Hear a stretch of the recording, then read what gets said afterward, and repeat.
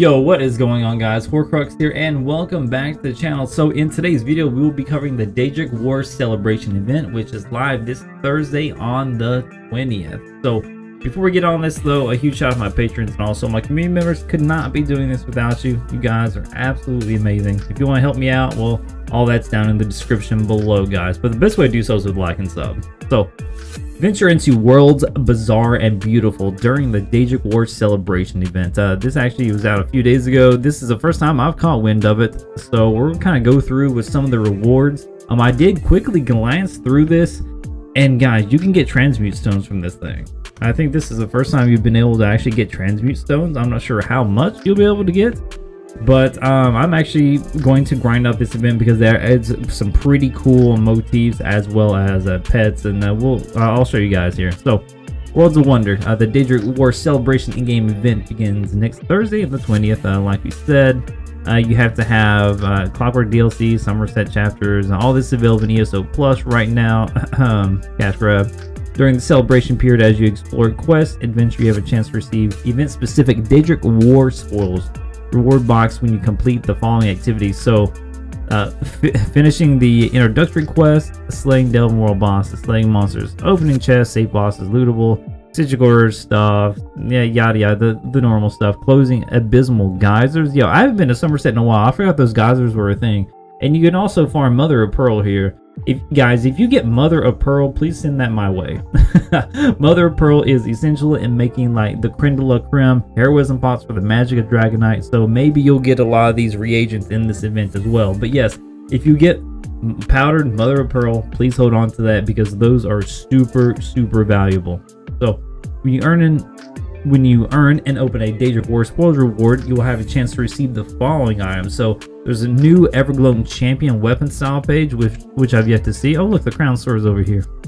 There's a new Glowing Griffin fledgling pet, which they have a really nice picture on down later. Crafting material styles, overland sets, gold, treasure maps, transmutation crystals. Now, I'm not sure how much you're going to get. I hope it's a lot. I'm not going to get my hopes up way too much for this, but since I pretty much only do PvP and it actually takes away a little bit of my soul every single time I have to do random normal dailies to get transmute stones and PvE, well, I really hope I can get a metric crap load of these via this system. So we'll see.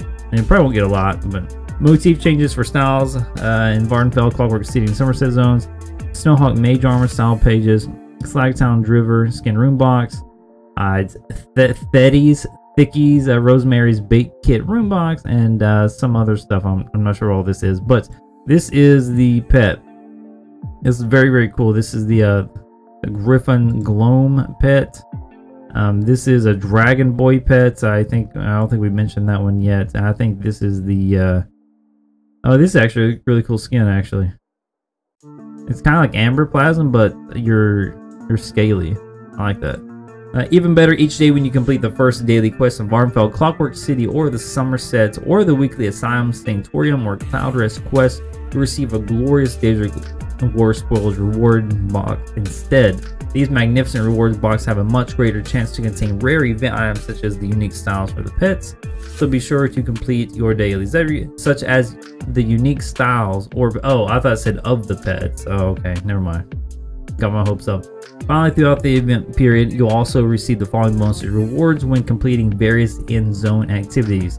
So you get double non-event reward boxes for daily zone quests and trial quests. So this is time to grind out the trials, boys. I've never really participated in trials myself, but I do need to complete my collection in the scrapbook. So you may see your boy Hoarcrux stream some trial events. I'll try to put some sets together. I'm not the best at PvE, not gonna lie.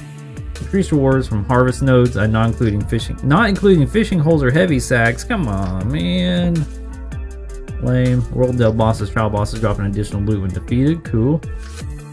The Vardenfell, Clockwork City, public dungeons, and world bosses have a chance. I like how they bold it. Have a chance to drop a tradable style page for the Doctrine Ordinator outfit style. The final boss in both the Asylum, Sanctorium, and Halls of Fabrication have a guaranteed chance to drop a tradable style page for the Doctrine Ordinator style outfit. What is this?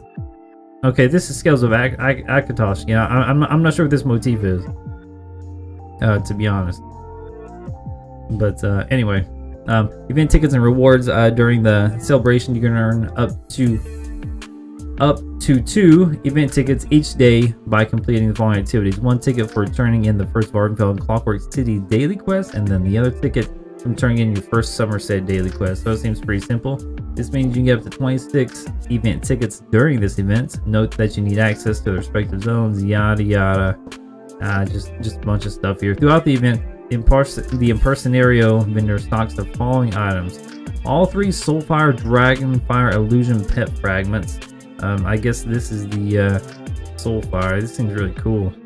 So it's got a lot of ambience and particle effects, including the Hallowed Hourglass Basin, Illuminated Dragon Skull, and Kavachian Incense. The first fragment of the Scales of Akatosh skin, the Orate Ointing Oils, Evergloam Champion Weapon Style Pages, and Gloam Griffin Fledgling Pets, and Roof Repair Kits. Crash.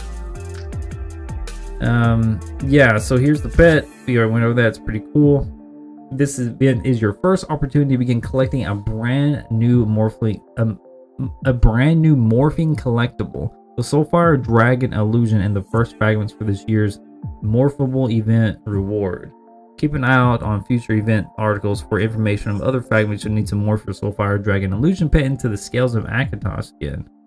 Okay, cool. So this bad boy is going to turn into this bad boy. Very cool. Kind of sucks this time gated. We can't do that during this event, but it is what it is. Oh, I love this word, demigods. We got some demigod builds out, fellas. So, explore or rediscover the Vardenfell, Clockwork City, and Somerset zones, and you'll earn a host of bonus event-specific rewards, including brand new collectibles, event tickets, Grand Tales of Conflict, Old as the Gods. So, some lore junkies here. Again, guys, the Daedric celebration event is this Thursday, January 20th at 10 a.m. EST, and runs until Tuesday, February 1st, 10 a.m. EST. So that about covers everything. Kind of sum it up, there's an event going on and double drops for trials in the Vardenfell, Clockwork, and Somerset areas. I believe that's everything. You got some really cool skins to work toward. A morphable pet that will eventually turn into this skin, which is really cool. It reminds me of Amberplasm, one of the best looking sets in the entire game. Got this badass looking griffin. This thing is really cool. We're gonna call him Frank, just like we do every other pet.